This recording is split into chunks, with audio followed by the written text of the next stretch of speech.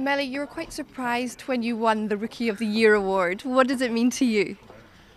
It was quite surprising, but it's meant a lot for the previous work and effort that was made during the training. So I want to thank my teammates too. Without them, without their motivation, I wouldn't be standing here right now or today. That's all. How big a moment is it for you not only to win this award but also to be the series champions? It was like a great achievement for us. Not winning this award, but for winning the series.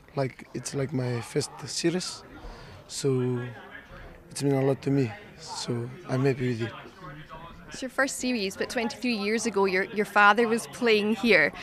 How did he influence your rugby career? It motivates me because it was 23 years ago that I didn't even see him play, but I had lots of story about him. So that's what motivates me and keep me on working to achieve what he had achieved.